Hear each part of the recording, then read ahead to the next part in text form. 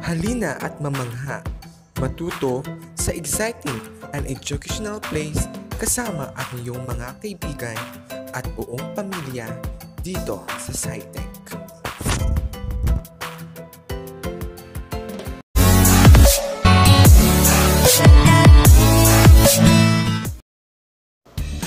Ang Sultan bin Abdulaziz Science and Technology Center o kilala sa tawag na Scitech ay isang kapanapanabik at pang-edukasyon na lugar.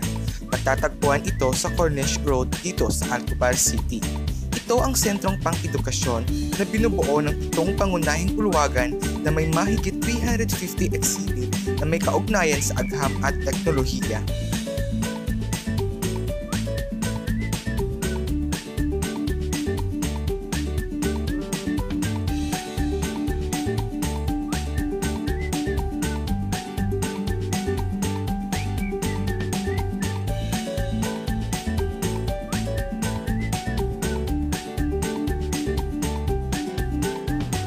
Ang hall na ito ay may 7 metro at isang 4 na metrong aquarium na naglalaman ng iba't ibang uri ng mga nilalang ng dagat na nakatira sa Arabian Gulf at sa Red Sea.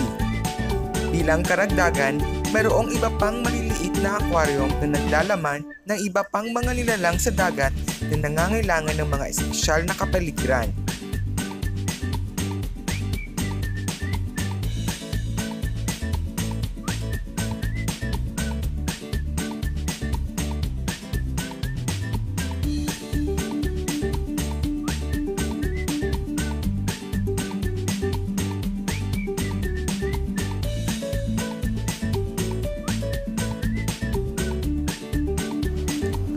Gayun din, natutuhan ng bisita kung paano ihambing ang pagitan ng buhay sa dagat sa Red Sea at ng Arabian Gulf at natututo tungkol sa pagpapanatili ng dagat.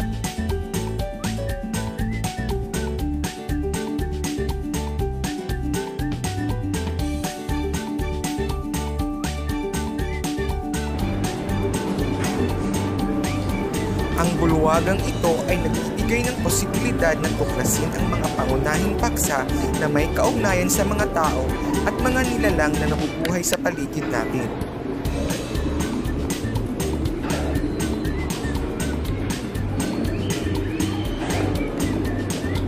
Parang akong bumalik sa high school, elementary. May ganito man may exhibit. Talagang nakakamiss yung mga araw na nag-aaral pa tayo nila. So, ito yun. Which is, malalaman natin yung mga iba't ibang bahagi ng ating kategory.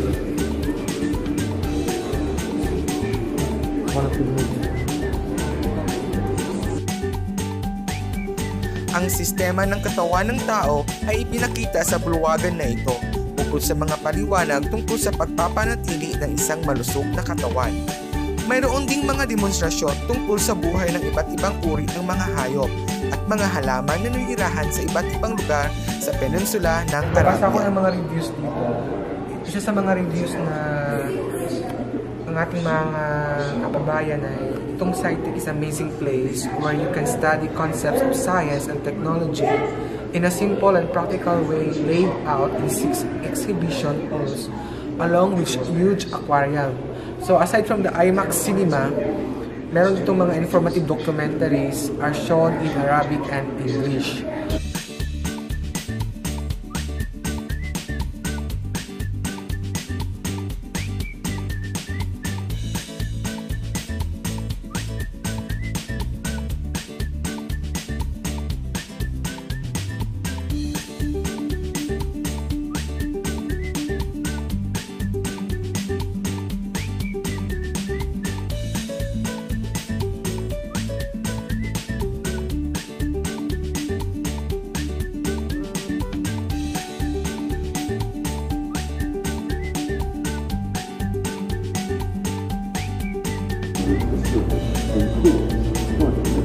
So meron sila ditong earth. So try natin pasukin kasi meron ditong mga pangalan kung ano ang nasa loob ng planetang Earth. Let's go. Ang bulwagan na ito ay may mga modelo tungkol sa paggalugad ng universe, solar energy, ang mga planeta at ang kanilang mga constituent na relasyon at ang pangitain ng Earth mula sa space.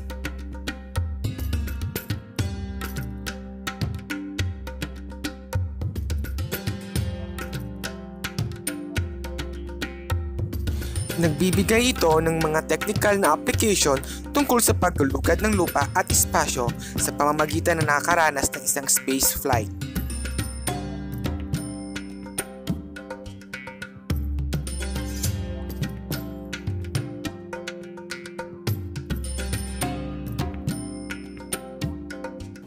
Mayroon din itong mga modelo tungkol sa buwan, pagbuo at paggalaw ng Earth, isang weather room at isang modelo ng teleskopyo ng Hubble.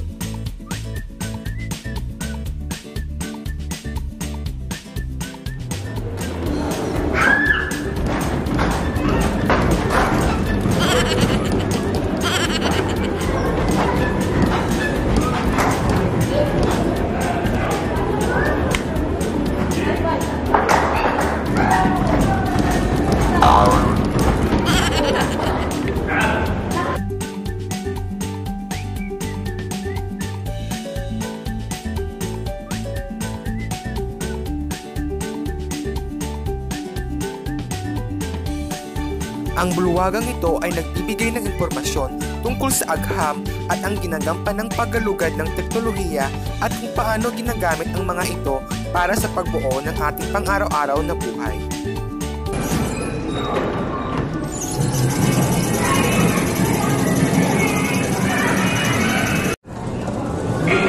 Hi guys! Nag-e-enjoy kami dito sa Scitech. So, tingnan nyo, pag inihila ko siya, tugtog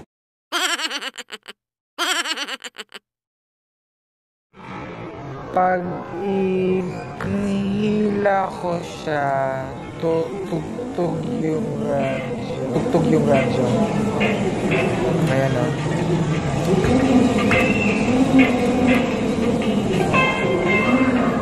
At saka naka-video.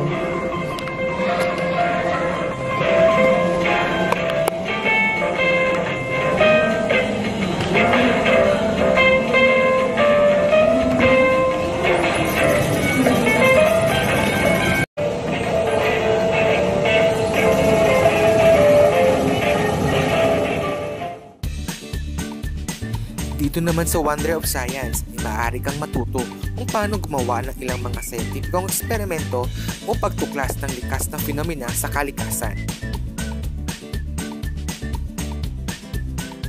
Dito sa Discovery Oasis, nagbibigay ito ng kagalakan sa mga bata kung saan maraming mga kapanak-panabik na kapaligiran. Ang bawat bata sa hall na ito ay maaaring matuklasan ang kanyang mga kasanayan at kakayahan at natutugunan ang kanyang kuryosidad at ang kiligin ang kanyang oras sa iba. Ang Scitech ay isang karahanang lugar kung saan maaari mong mapag-aralan ang agham at teknolohiya. Kaya naman lubos ko itong inirekomenda sa mga bata at sa buong pamilya.